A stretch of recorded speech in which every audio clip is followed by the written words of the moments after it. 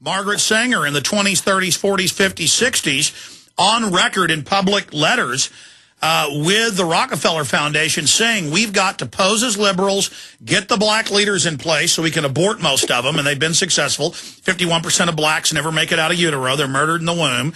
So they did that, and they talk about controlling black leaders by financing them. So we know that that's their strategic plan. And Martin Luther King got off the reservation, so they took him out.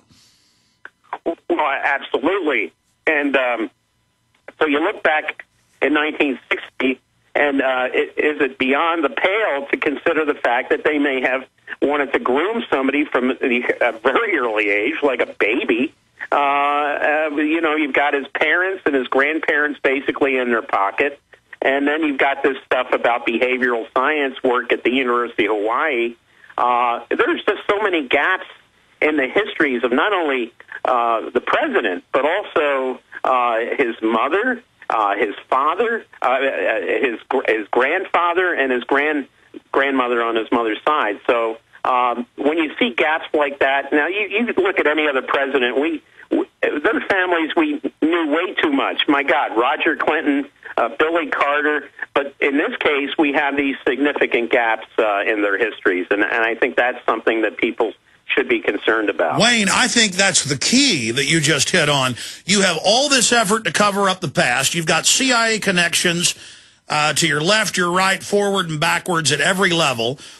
You have got the fact that they've spent so much time, not just in the present, but going back decades covering up his true providence and where he comes from. And then, as you said, all these intelligence and corporate intelligence and foundation connections. And now he's the president, and we know they had these programs to go in, not just here, but all over the world, and recruit leaders. I mean, the British recruited Hitler, that's declassified, in the mid-20s, and took him from nowhere and funded the National Socialists to make him their leader. And the Milner Group bragged, we're going to build this guy up, and he's going to tear Europe up.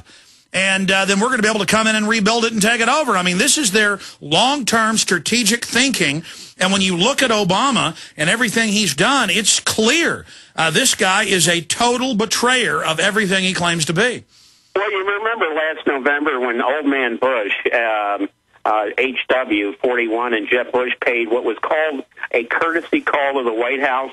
We were not even told what that was about, a courtesy call. That's all we were told. Well, you know, you've got the guy who the CIA headquarters is named after, and his son visiting Obama, and it's just, oh, we were in town, we thought we'd stop by. Look, that doesn't happen at the White House. I mean, those Salahis aside, you don't get into the White House unless you have a reason to be there. So, I mean, obviously you're saying their plan was to have a controlled asset who was supposedly African-American in there. That's clear. But how is their plan going? I mean, did they mean for him to be a messianic leader and be successful? And has their attempted launch of this African-American Napoleon failed? Or did they plan to just use him as a distraction and then destroy him? Well, I think he's given them everything they want. Look, Operation Iraqi Freedom is now Operation New Dawn. I mean, right out of George Orwell's Newspeak lexicon, we're shown pictures of convoys leaving Iraq. 50,000 troops are going to stay, and we're going to see an increase in contractors. What's that all about? By the way, I have the New York Times today on that. They say, oh, private contractors and intelligence operatives will now run the government. So this is a practice run for the U.S. and other countries where they don't just stage coups, they come in and put in their entire apparatus through these giant armored embassies and control everything and just have plainclothes death squads running the nation. Well, that's right. And look what Obama, right after he comes in, he allows the CIA to overthrow President Zelaya in Honduras. He wants to build 7 military bases in Colombia, and the Constitutional Court of Colombia just shot that down.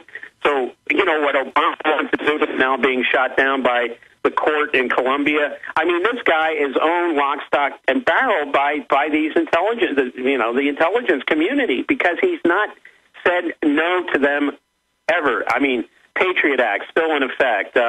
We have increase in electronic surveillance. We got these deals between the CIA and Google. NSA and Google and Microsoft and everything else. And so he ran on openness. The Freedom of Information Act is still not being implemented. It's still backlogged. Requests are not being honored. So, I mean, everything he ran on, he has lied on very fundamental constitutional issues. And we were told that he taught constitutional law at the University of Chicago Law School. I don't know which law he was teaching, because when you look at his actions, it looks like he's teaching the Constitution of North Korea, not of the United States of America. You know, I'd laugh, but it isn't funny. This is really happening. And, I mean, this is really the private offshore corporate takeover of society. They're setting up their fusion centers run by the CIA in every major city. They're federalizing the police. They're training U.S. SWAT teams in Iraq for cordon, for shutting down cities, for gun confiscations. At the G20 in Pittsburgh, my employee got arrested, Rob Dew. He saw people being let off trucks with bags on their heads. The Army would then, when they had to go to the bathroom, to follow them and then make fun of them. And this was all encouraged, like something right out of 1984. And they had private snatch and grab teams in front of news cameras on purpose, grabbing activists, putting bags on their heads. Now it happened in Toronto. Same thing in England. They are globally deploying a scientifically developed corporate oppression, a corporate black op tyranny. And, I mean, clearly, this is the complete shadow takeover, and now it's out in the open. I mean, this is so illegal, Wayne. Well, let me say another thing about Obama. You know, he has had scheduled 2 trips to visit Indonesia. Both trips have been postponed. You know, I think he knows that when he arrives in Jakarta, the Indonesian press, some foreign press, will start looking at his time there. And I don't think they want that kind of attention on that. And I think that's one reason. Now, he's always said he's had other priorities. I think the oil spill was one reason. Well, no, that's another issue, Wayne. You keep bringing up great points. It's admitted he was in Indonesia longer than he said. Then he lied about being in the Muslim school. It's fine if he's a Muslim, but why lie about it? I mean, everything he's ever told us is a lie. You went over that earlier. I mean, when the parents met, when the grandparents met, when all this happened, we learned it's all a fiction. Well, and the other thing I discovered is when they were, before they went to Hawaii, they were in Mercer Island, Seattle, in the state of Washington, and I did find in a list of these CIA people the name of the chief engineer for Boeing, and his area of primary assignment was Mercer Island. Now, Madeline Dunham worked for the Boeing Corporation during World War II in Wichita, Kansas, so he's the only guy listed with the agency in Mercer Island. You know, we got to figure the time frame here. You could conspiracy or coincidence, but I think that's much more than a coincidence. But we know his father's involved in all these secretive activities. Now Obama's involved with Odinga, having the Muslims riot to create the prime ministership for him. I mean, just everything Obama does is dastardly. Everything he does is skullduggery laced. And it's just at every turn. And then there's the secrecy. And so I think you've conclusively proven that the media has been involved in a cover-up of this guy's true history. And everything we know about Barry Soetoro is a complete stinking lie. Final segment straight ahead with Wayne Madsen. WayneMadsenReport.com. Our site's GCNLive.com. We haven't done one since Monday. You want me to do it again? I appreciate the work you've done. I want people to read Wayne Madsen's report, and I want them to read the breakdown that we've done on top of it. So I want you to search this key term and make it the #1 search term today. And I'm going to launch another one next hour. We'll hit them with 2 torpedoes.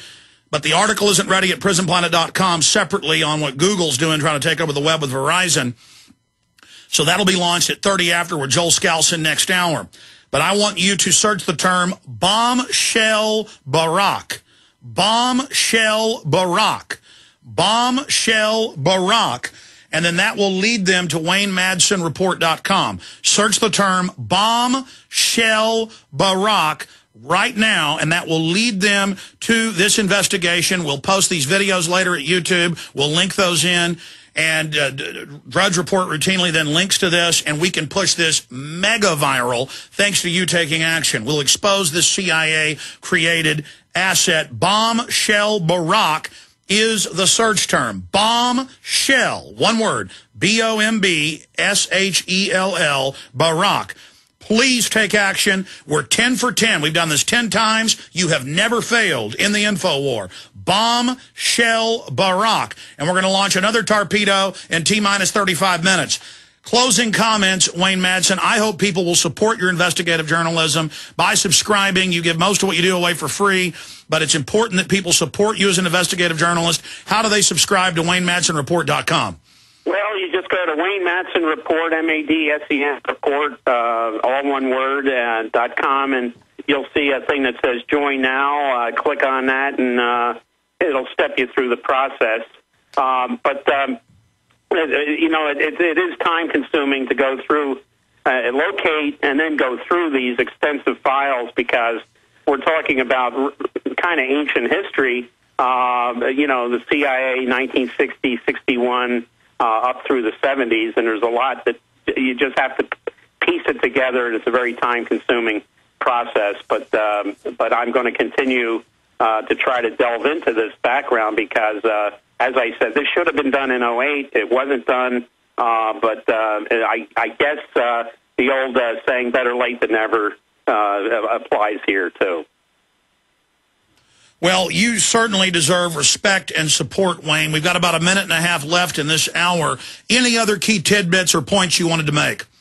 Well, I noticed that in his mother's passport records, there was a name that had been crossed out, Suharto, which is yet another name we have in addition to Sotoro. I guess the question is, who is Suharto? Who was he? Who is he? Was that another name assigned to President Obama when he was in Indonesia? How do you spell Suharto? S-O-E-H-A-R-K-O. Very suspicious. Anything else? Well, I would just urge people to, you know, while we have the internet, and you know it's under tremendous assault by the guys like Cass Sunstein and his friends, just search all this information out, save it, because it may become useful later on before it disappears entirely. I agree. They're clearly telegraphing they're planning to launch false flag attacks on the web, blame it on China or Russia, and use it as a way to start controlling it. Absolutely. WayneMadsenReport.com. Wayne Madsen, thank you for spending an hour with us. Look forward to speaking to you in the near future. We'll continue to watch your reports on your great website. Okay, thank you. You bet. There goes Wayne Madsen.